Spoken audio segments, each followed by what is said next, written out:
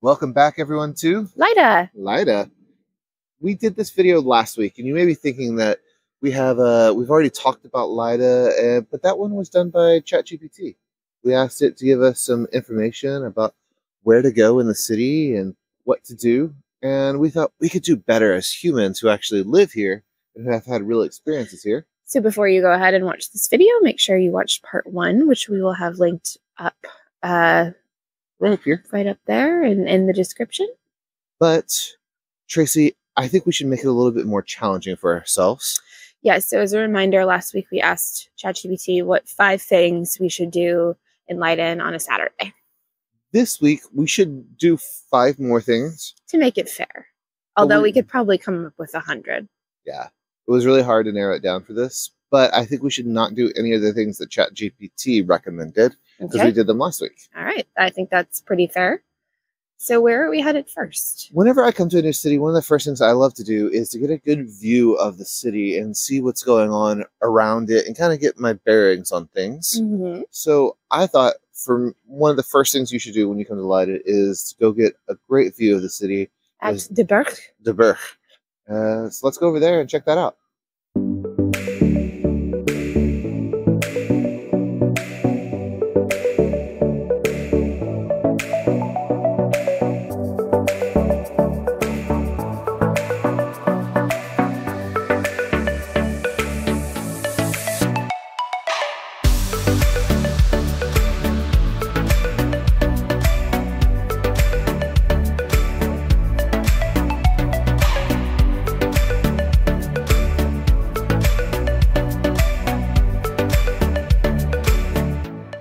One of the reasons we love De Burg is it's got just such a beautiful view of the city.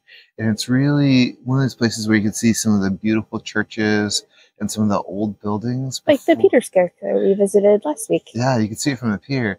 Actually, the church that's right over here next to it was my lock screen on my phone for a while because it was just so beautiful. And once we actually got here, we got to see what it was and where it is and everything. It just made me fall even more in love. Yeah, you truly get a panoramic view of the city if you get here early enough, like we are. I think it's about a little after 9 a.m. There's only 2 other people up here. So De Burg has roots from 1060 as being part of the history of Leiden.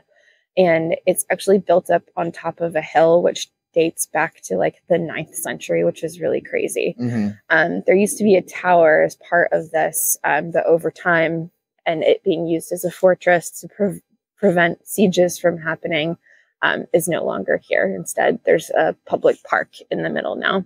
It also, I was reading, has some roots as being in the 1600s as being like the big source of where you could get water in Leiden. And there's a giant like well in here, so that makes total sense, and I didn't know that before. But overall, it's just a very peaceful, beautiful place to come. It's kind of a sanctuary, like in the middle of the city. Mm-hmm. It's really, really pretty. This museum we've actually not really heard much about. The Museum de Lachenhall, I think. But it's supposed to be the Museum of Leiden. Yeah, both modern and contemporary mixed with antiquated art.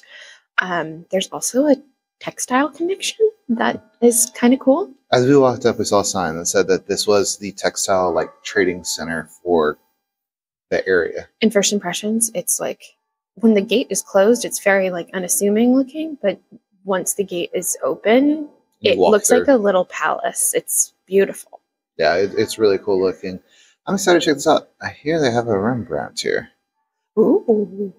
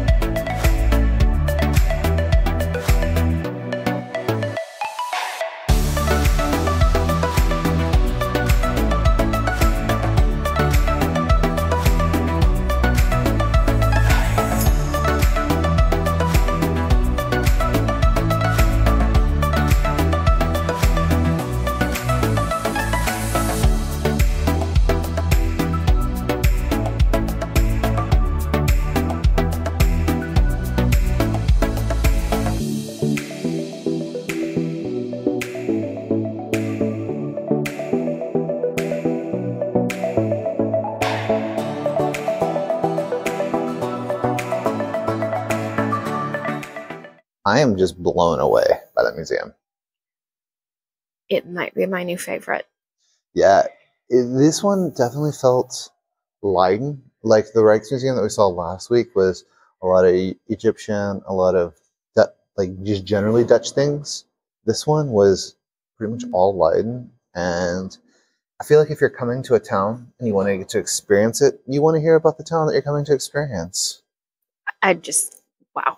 Yeah. I mean, seeing not one, but two Rembrandts. And a third one that wasn't by Rembrandt, but was made in his studio.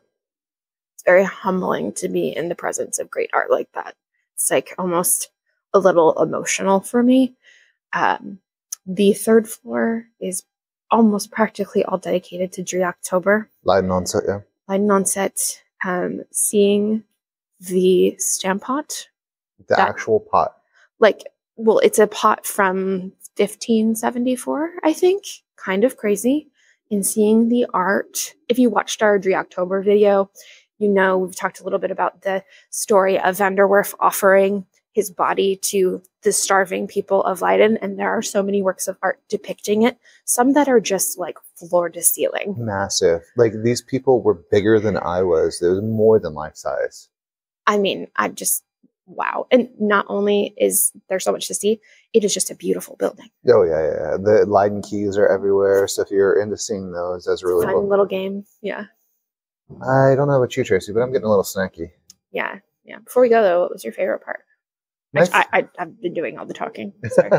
My favorite part was seeing the connection to the textiles and where it was. There were some rooms there that looked as if they had not been touched since they were used for textiles. And yeah, it was really cool. I think we'll need to bring your mom here the next time she's visiting. Yeah. My mom's a big quilter, so textiles are a thing. There is a gift shop that does sell some fabric, but extremely expensive roses. It is insanely expensive. It is absolutely beautiful. Like 175 euros per meter. Yeah.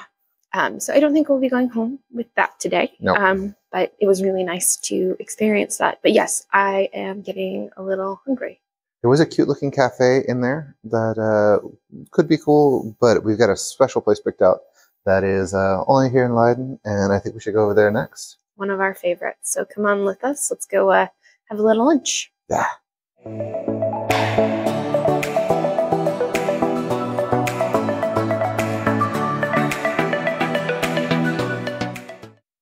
Where we decided to get lunch today is... Die Stal Gooswijn? Gooswijn? We always call it Gooswijn. But it's right off the main square, or the main canal and river through Leiden. And they do a lot of natural wines and a lot of really good food. I really like it because they ferment there. Oh my gosh, they make their own kimchi. They have like a whole bunch of fermentation. Yeah, it's pretty cool. We just had an amazing conversation with the owner, like all about food and what we love. And they have more than just natural wines, though. They have some beer. They have a couple cocktails on the menu. And their dishes are just superb. What did you have to eat? I got the kimchi toasty. Well, we started with the mayonnaise, which is kind of like a deviled egg. It has truffle caviar on top. Yeah, it was really Lekker. Good. And then I had a kimchi toasty that was really, really good. And then I had a baguette with a little bit of ham, comté cheese, and then I believe a homemade grape compote, which was just fantastic. And then we finished all that off with a nice dessert, which was really weird, but really good. Poached rhubarb, a little bit of Szechuan pepper dust on top, meringue. It was just fantastic. This is a good place. They open at 11? 11 or 12, and they're open till late. Their menu does change a little bit for dinner. It's just absolutely beautiful. It's a very calm, chill restaurant. During the summer, the terrace is incredible to sit out. It's great people watching. Tabasco really likes it too. Yeah, it's a great place to bring the pup. I think we should go and explore a little bit more of Leiden's history, kind of in the Rembrandt way. I mean, yeah, absolutely. Let's go. Our fourth destination on our Saturday in Leiden is taking like a do-it-yourself tour of Rembrandt's life, one of the Dutch masters. He was actually born in Leiden in 1606, and there's a plaque right over here that shows where he was born. Obviously, it's not the same building. There's a few statues that talk about his life. Just an overall really nice place to come and kind of contemplate one of the greatest Dutch masters of all time. Rembrandt continued to have so many connections to Leiden. His Latin school is here in Leiden, which you can go and visit. The church that his family went to is actually the Peterskirk, which was featured in last week's video. And he attended Leiden University, although there's not really any documentation of the classes he took there. He did enroll when he was 14. Generally, the age was 18, but there were benefits to enrolling in university that early, such as tax-free beer and not having to join the armed forces. Unlike many of the other great painters of the time, Rembrandt never left the Netherlands. A lot of his counterparts and contemporaries traveled off to Italy to learn from the greats. He never did. And his life was not without controversy. Apparently, when he died, he was in significant amounts of debt due to purchasing lots of stuffed animals, Roman artifacts, things like that. And one of the pieces of art that we saw in the museum, the Lakenhall, had his name on it, but was actually painted by one of his students. And there were a few instances that he would put his name on works that maybe his students and fellow artisans working for him painted. Not too far away from the Rembrandt plane is the Molen de Put, which is a replica of a 1619 windmill, and it's actually working on Saturdays. You can go and see them actually go and mill the grain, and then there's a cute little park over there with a pirate ship for kids to play on. Or if the weather is inclement like today, you maybe want to just saunter down to the Museum Volconde and get inside. And I would not recommend this for this type of weather.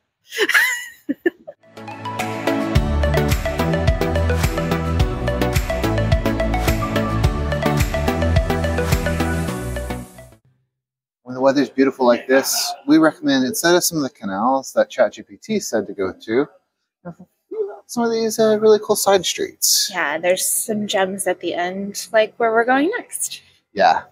Behind us is a Jenever house. Van Hoyen. Yeah. And it's supposed to be the oldest bar in Leiden. Yeah. Let's go have a little Jenever flight. That's at the end of this alley. Yeah. Excited? Nice way to cap off the day, I think. Yeah, I think so too.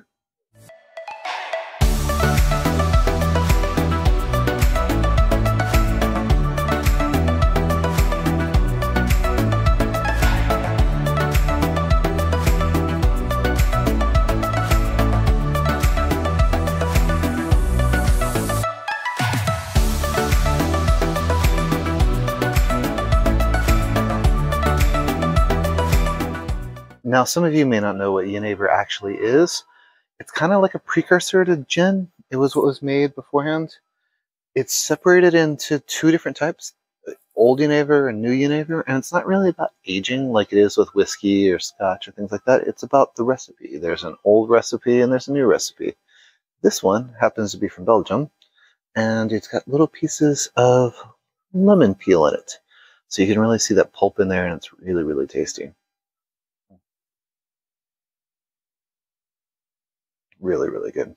Now, if you're interested in trying a whole bunch of it, they have tons and tons of it in there. You can get a whole flight, but if you're not feeling it, you can also just grab a beer.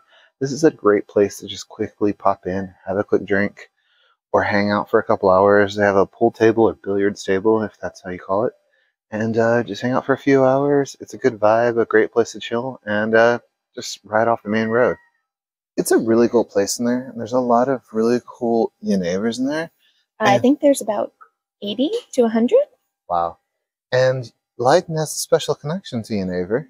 Although the origin of Jenever is debated, there is a story that has a connection to Leiden. Professor Sylvius, who was a professor at the University of Leiden, wanted to create a diuretic or a product to rid the body of water. What better to do that than alcohol? Mm-hmm. So he wandered over to the Hortus Botanicus, according to the story, picked some juniper berries, and Jenever was born. About 10 years later, it was piloted for commercial use. So that is one of the many stories of how Jenever became Jenever. The Belgians also think they created Jenever, and I gotta say, being from Leiden now, sure, why not? Let's believe that story. If your city has a Jenever story and its history, go ahead and put it in the comments so we can learn a little bit about it. Tracy, do you think we did better than AI? Of course, I think we did better than AI, but we want to know what you think. Yeah, tell us what you thought. Did you enjoy the AI video that we put out last week more, or did you enjoy this one, which is a little bit more curated? Or are you going to stick in the middle and say a combination of both? Yeah, that's probably true. With that, though, I have to say there were some challenges shooting our own video, mainly because we love the city so much. There's so many things to do. It is overwhelming how many things there are to do in Leiden. There are 14 museums in the city, which is just wild. So narrowing it down, the Japan Siebold House, Volconde, the Moulin de Valk. I mean, it was impossible to narrow down. Yeah. What the restaurants we love here, the bars we love here. It's hard picking favorites. So that is a pro for ChatGPT is that it does curate a list for you pretty easily and tells you exactly where to go. And if you're indecisive, like me, it's nice to have it already figured out for you. Tracy, though, even though we have to figure out the list ourselves, there are some pros to doing it ourselves. Mm-hmm. Can you give us a couple of pros? Well, like we talked about last week, you can plan meals and adequate bathroom breaks. And it's also nice to be able to feel like you have a little bit more control on what's going on and you're not just going on some pre-scripted plan.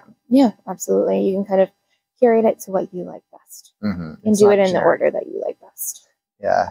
And I feel that you really get to customize it for who you are. And one final pro is,